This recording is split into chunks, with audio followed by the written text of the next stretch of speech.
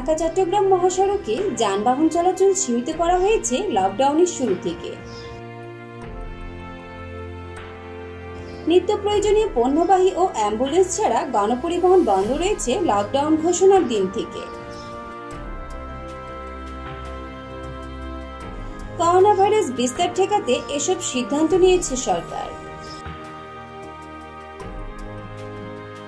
বর্তমানে ভাইরাসটি দ্রুত ছড়াচ্ছে, তাই ঈদের মাঝে মানুষকে নিজ নিজ অবস্থানে ঈদ করতে বলা হয়েছে।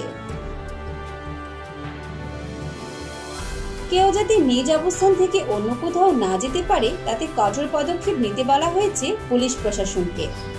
মহাসড়কে তাই বিভিন্ন অংশে বসানো হয় চেকপোস্ট। দাউদকান্দির ইলিয়টগঞ্জ সহ বিভিন্ন স্থানে চেকপোস্ট বসিয়ে ঢাকাগামী ব্যক্তিগত গাড়ি ফিরিয়ে দিতে দেখা যাচ্ছে।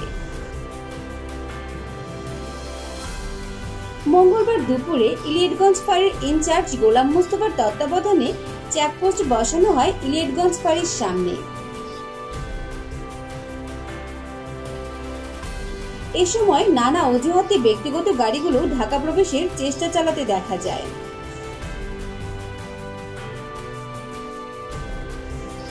পুলিশ কঠোর হওয়ার কারণে অনেকে ফিরে যেতে বাধ্য হন।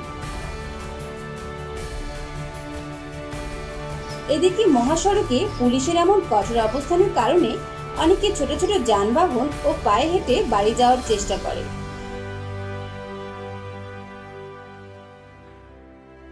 স্বাস্থ্য ঝুঁকির মাঝে মানুষ চলাচল করতে দেখা যায়। বন্ধুরা, আমরা সরকারের ঘোষণা মেনে যে যার অবস্থান থেকে এবারের ঈদ করব, স্বাস্থ্যবিধি মেনে চলব, ঝুঁকি এড়াবো করোনা ভাইরাসের। ধন্যবাদ আপনাকে। আসলে আমাদের হাইওয়ে পুলিশের ঊর্ধ্বতন কর্তৃপক্ষ, আমাদের মাননীয় এডিশনাল আইজিপি জনাব মল্লিক ফখরুল ইসলাম স্যার এবং আমাদের কুমিল্লা রিজিয়নের মাননীয় পুলিশ সুপার জনাব নজরুল ইসলাম পিপিএম স্যারের নির্দেশক্রমে আমরা এখানে প্রথম দিন থেকেই সরকার যখন নির্দেশ দিচ্ছে সেই 26শে মার্চ সেই দিন থেকেই আমরা এখানে আমাদের চেকপোস্ট পরিচালনা করতেছি।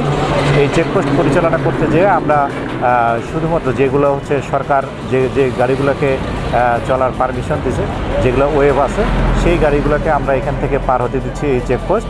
এছাড়া হচ্ছে অন্যান্য যাত্রী পরিবহনকারী যে সমস্ত গাড়ি আছে, গণপরিবহনের গাড়ি, বাস, তারপরে মাইক্রোবাস, প্রাইভেট কার, মোটরসাইকেল, এগুলো আমরা এখান থেকে ঢাকামুখী যেতে দিচ্ছি না। আমরা এই গাড়িগুলোকে আমরা বিপরীত দিকে, যে গাড়ি যেদিকে আসে সেই মুখে ফিরিয়ে দিই।